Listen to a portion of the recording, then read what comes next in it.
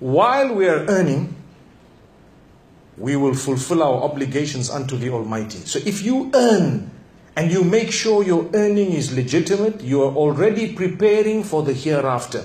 If you are earning and you make sure you are fulfilling the other duties that you have upon you, for example, your daily prayer, your dress code, your character and conduct, so many other things, what you eat, it doesn't mean that because I can afford to go to a nightclub and consume alcohol and have a few drugs, that I should do it and I can do it because I can afford it. No. Discipline is required.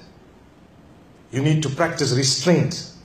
If you go into that life, you will pay for it. You will pay for it.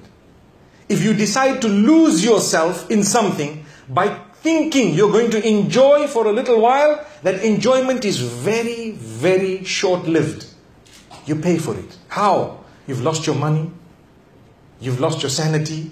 While you were wasted, you did something that resulted in a huge problem. Recently, I came across an example of an unwanted pregnancy, so to speak, because a young girl went into a club, wasted herself, and what happened? She came back without realizing what she's done. While she was there, she was already expecting. Who's the dad? No idea.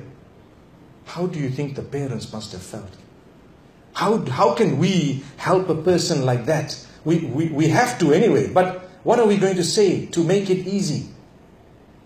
You should have just been a little bit more in control of yourself.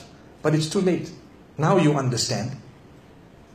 So we need to be disciplined. We need to be people who understand, who think, who realize the importance of living a life in such a way that we not only prepare for this world, but we have preparation for the hereafter.